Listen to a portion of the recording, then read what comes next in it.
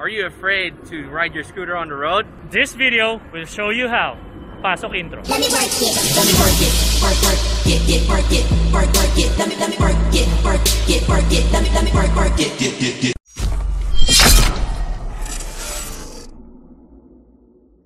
What's up, Kabalyeros?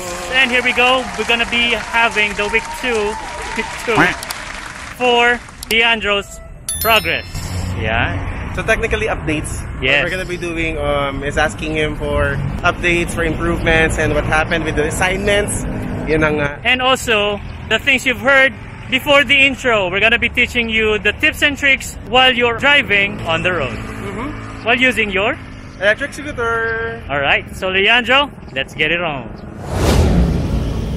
At ito na tayo mga kabalyeros to check the goals and accomplishments na binigay natin for Leandro during week 1.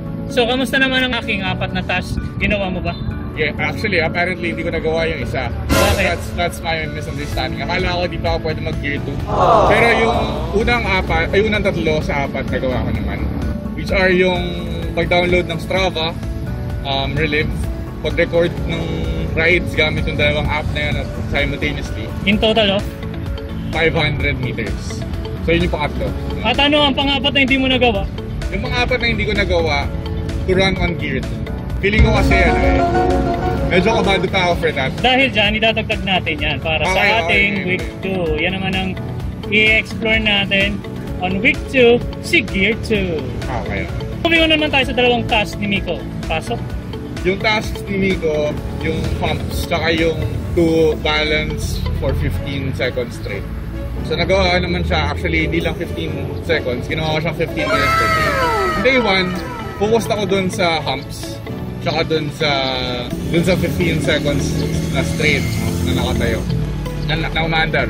But after day 1, parang may familiarity na agad since nabanggit ko nung first video na nag-board sports naman ako, so yung balance ko I think okay na, or I would like to think na okay na, nag-bike na naman ako. So after I got that balance, everything felt familiar.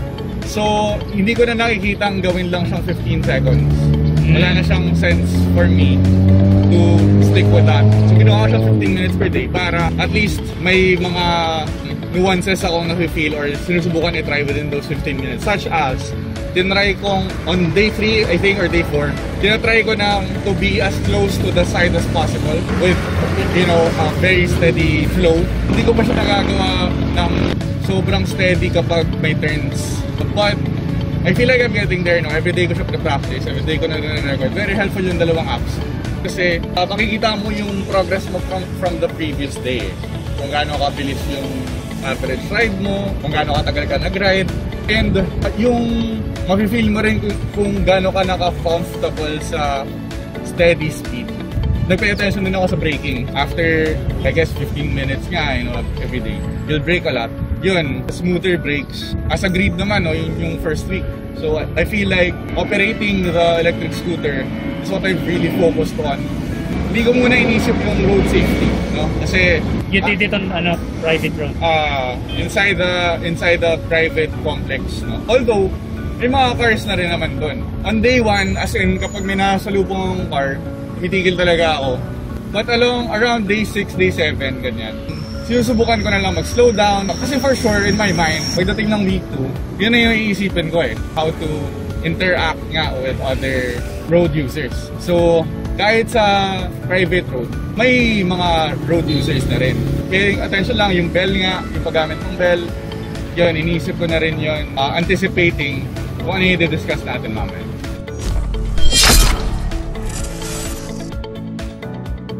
And transitioning na tayo para sa ating discussion sa mga bagong tips and tricks para kay Leandro at para sa inyong mga kabalyeros na hindi pa ganun kasanay mag-electric scooter. Let's get it on.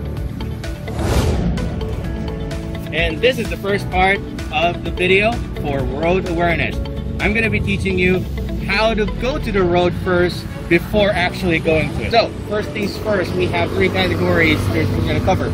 first and foremost, checking how to check your scoot if it's roadworthy. Number 2, if you are roadworthy, of course, your safety gears and all that. And number 3, is the sky roadworthy? Because electric scooters are not here to swim. Let's go with the bullet point number 1. What things that you need to check in your scooter before going to the road? Do you have any idea? Like, what's the first thing you're gonna look? No, man. Basically, I am clueless. Got a scooter for the first time 2 weeks ago. Barely could ride it. I don't know what to check, but to be fair, I haven't been on the road yet, so technically, a bit safe. First thing to check, of course, is your battery capacity, because you're not gonna go to the road with an empty battery, right? Sure, yeah. So turn on your scooter, and then once you turn on your scooter, there are 2 things that you need to check. Number 1, does it work? So normally what I do when I'm checking my scooter for viability, I normally just lift it up, get a bench, lift up the rear wheel, and check if it runs. So that's first thing. If your scooter needs to run first. Right now, checking the bolts in each wheel, if it's all tightened, having nut caps is actually a really good addition to your safety. Second, does your horn work? In this case, you only have a bell. But if you do have a horn, test the horn. The safety is always the first thing. Check the brakes. They all work. And once all of that is done, last but certainly not the least, like what you just did, check if the locking mechanism works. Okay, cool. Right? Yeah. So make sure that everything in your scooter is up and running. Right? Now part number 2, yourself. First and foremost, safety gears. We have the helmet. Now, there is different types of helmets that you can click on the I button right here, where we're discussing different types of helmets that you can use for scooters. Now, specifically for this model, I think this runs about 50 kilometers per hour if I'm not mistaken. So this type of helmet is actually really good. Now, some people just wear a helmet, but for more caution, for more safety, in this kind of a fast scooter, please do have knee and arm pads, right? Where he does not have one, so you must get one. Okay. So, do you have any questions about safety gears that you want to discuss? Aside from helmets and elbow pads, anything else? Like, is there a specific apparel, or did I just wear anything I want? Well, there is additional apparels that you can actually get, which is when you're riding at night, you can also get reflectors. That is also nice to have. You can also have the reflector that actually has a turn signal at the back. That's also available in the market that you can buy. I think it's around 1,000 pesos if I'm not mistaken in the Lazada market. You can check it out. You can also have additional features in your scooter itself for additional purposes like turn signals if you want to have one, or lights in the front, you can have one of those. That can also indicate road safety as well. As long as you're safe and your scooter is safe, that's all that matters. Now let's go to part number 3, which is the weather good? Not all scooters are waterproof, or at least most of them are actually water resistant, but we don't want to risk that, because if your scooter broke down, especially the battery, it's not going to be pretty cost. And batteries cost ranging from at least lowest 10,000 and the highest of 70s to 80,000. Really depends on how big or small your battery is. So check the weather, check what time you're leaving at your home, and then what time you're going back to see if there are drizzles, if there are heavy rain. Mostly, that's all there is to it. If you check all those boxes, you're ready to go to the road. Now we'll go back to Bryce to tell you all about the other topics in the next part. And here we go, Kabalyeros, for our part 2. Thank you for that wonderful part 1. Na straight English. Alright, Night Wizard Arvin.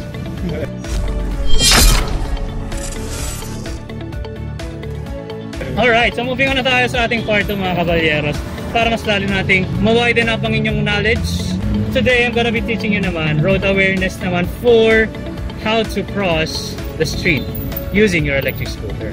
Meaning, kunyari nag-red light, or something like you have to cross or go into a left turn. Ito yung mga diskarte na pwede ninyong i-apply sa daan. I'm gonna be giving you 2 options para makaliko kayo or makatawid ng major roads.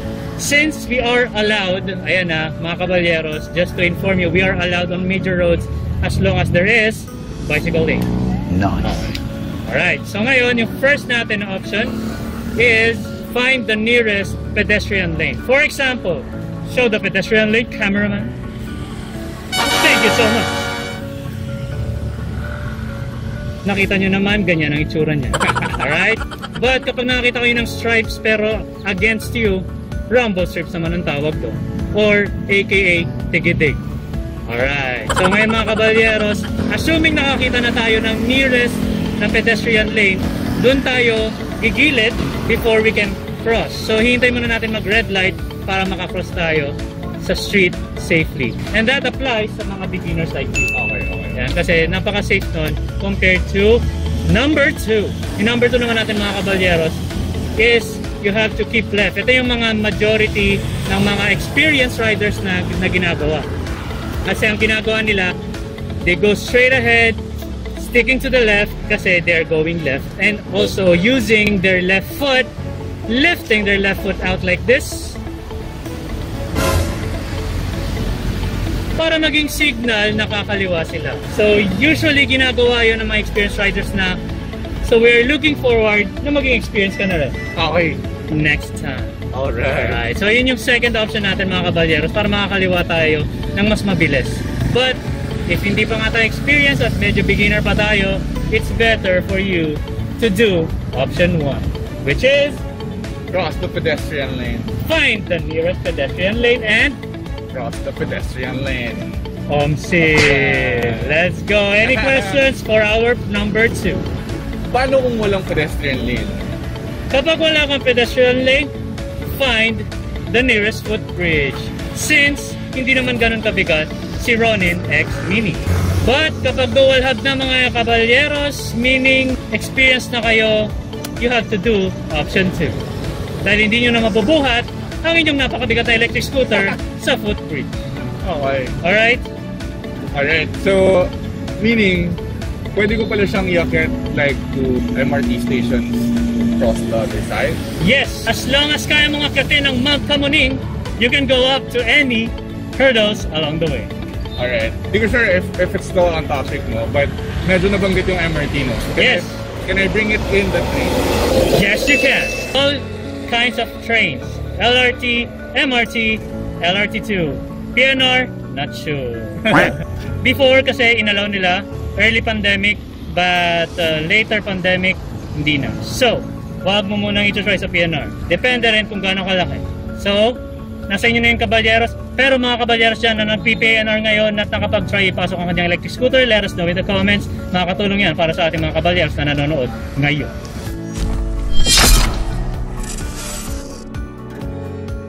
Anything else? What if I run out of battery? The best thing to do is grab a ride. Okay. Kasi yun din yung tekniko. Shoot mo na lang sa compartment. Yes. Actually, ito applicable to mga kabalyeros from entry-level electric scooters to mid-end electric scooters. Pwede nyong ipasok yan sa sedan, sa trunk. But kapag pumapasok na tayo sa medyo high mid-end to high-end And supreme and end. super duper end high, kailangan SUV na kasi mabigat na siya. At meron din yung mga super duper high na sobrang bigat, hindi nyo siya mailalagay sa SUV kung wala kayong pulley dahil sobrang bigat na niya. Masakit na sa likod. Kailangan #WePed. Yes. Kailangan 3 tao bago mapuwat yung scooter. So may mga ganong instances, kabalyeros. Pero majority sa mga nanonood ngayon is beginners. So no worries, magagana mga electric scooters ninyo. Pero lahat ba ng electric scooters pwede ito eh? Pwede, lahat. Kahit gaano kabigat? Kahit gaano kabigat.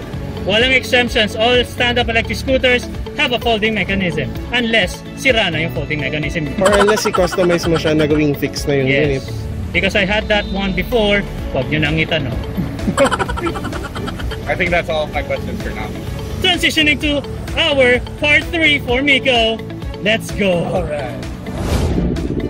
Alright! Ang bye-bye ba ng tao kausap? For our part 3, of course, we're gonna be, providing you some insights on how to interact with other road users and, of course, pedestrians. Kasi technically, categorize pa rin tayo as a pedestrian eh. Nandun pa rin tayo. How do we interact with all of these, or all of them pala? Kasi tao sila.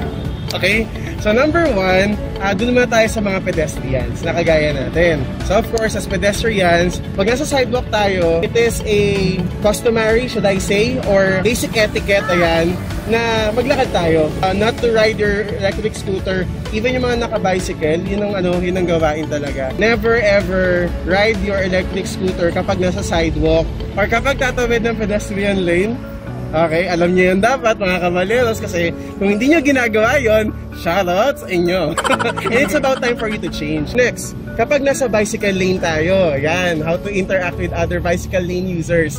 Although sa Pilipinas, alam mo naman natin may mga matitigas ng ulo sa shoutouts sa mga kamote na gumagamit ng bicycle lanes. Ayan, shoutouts sa inyo. Pero ideally, the users of bicycle lanes are supposed to be bicycles, electric scooters, and other personal mobility vehicles or devices. Kapag mayroong nasa harapan, we just simply follow them. Wag mo silang bubusinahan, wag mo silang i-overtake in a not so nice way. Road etiquette, laging kaliwa pag mag-overtake. So, laging your left. Yan. Pagkamote, your road. Your road, you know? Your road, you know? No? Laging sasabihin natin ganun, pwede ka sumigaw or if you want, you can use your bicycle belt. Kung hindi ako marinig sa your left, kasi sumisigaw talaga ako para hindi ako nakakagulat ng ibang bicycle lane users, ang sinasabi ko, whoop, whoop, whoop, whoop. Okay. It depends kasi, pero dun muna tayo sa basics or dun tayo sa important. Okay. Which Meron ka pang is, isa eh. ano? Yamete. Yamete! Siya naman, nagkarasay! Pero yung pagkatuwaan na lang yun. Okay. Pero minsan kinakailangan siya kapag sobrang ingay ng kalsada, kailangan mo ng high pitch para marinig. Nga pala, kung hindi nyo pa napapanood kung saan ko ginamit ang Yamete! Siya naman, nagkarasay! Na busina, click the I button right here on the upper right corner of your screen.